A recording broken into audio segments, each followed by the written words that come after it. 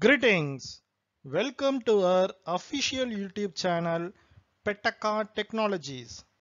Let's calculate the difference between two measures, order and stock to get available stock details and create matrix table.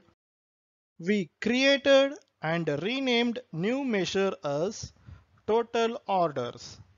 In this measure, we will create DAX functions to calculate sum of total orders using sum function and select order quantity column from order table.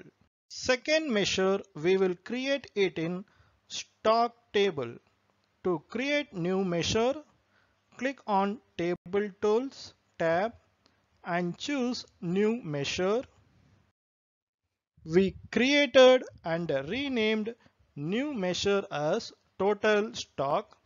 In this measure, we will create DAX functions to calculate sum of total stocks using sum function and select stock quantity column from stock table.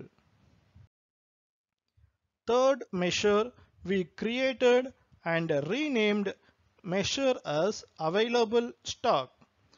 In this measure, we will create DAX functions to calculate difference between two measures in Power BI by subtracting two measures, total stock measure and total orders measure. Now we can see available stock by product wise. To watch more videos like this, visit our official YouTube channel Pettaka Technologies. To get notifications on upcoming videos, subscribe to this channel and activate bell icon.